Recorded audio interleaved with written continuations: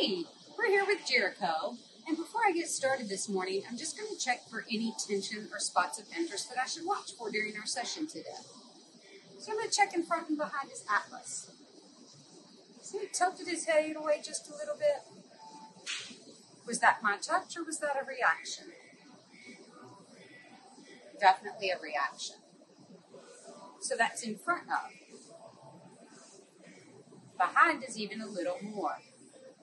I'm going to check his T and J. I know. And he says that you're hurting me. You're making me uncomfortable. It's okay. So I'm just going to tell him it's okay. See him licking and chewing. And there's his T and J. So is that his normal touch reaction or is that a discomfort reaction? So I'll check the other side. Here we are in front of, behind, and the T and J. And the T and J. So during our session today, I'm really going to focus on this and try to help him. Jericho and I have been spending the last 45 minutes or so together, just working on his shoulder, his pole, his neck. So now I'm going to go back and I'm going to check those same points that we checked just a few minutes ago.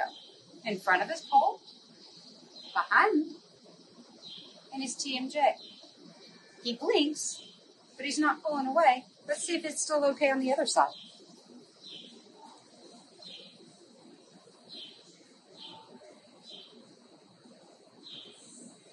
I'll take that as a good day.